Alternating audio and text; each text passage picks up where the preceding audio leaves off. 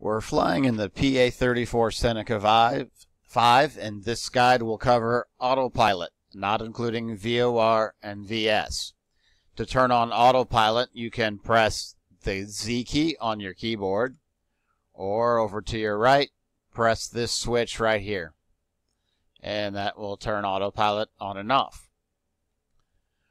To set your heading, you can press the heading button over here, and then use your mouse wheel to scroll up and down to change your heading.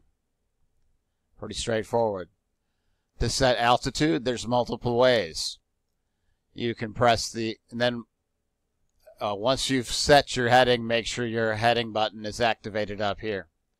To set your altitude, you can press this altitude button and use your mouse wheel to scroll up and down, or press Control-Shift-Z and use plus/minus to move your altitude up and down.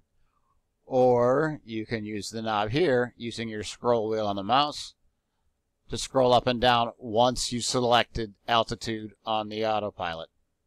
And that's all the ways to set heading and altitude. Very straightforward. If you want to fly GPS, we need to have a GPS activated. So I'm going to do Shift-1 to bring the GPS up.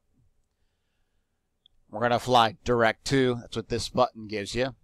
And we're going to go direct to the nearest airport. We press highlight above the knob, press plus 3 times, and then enter.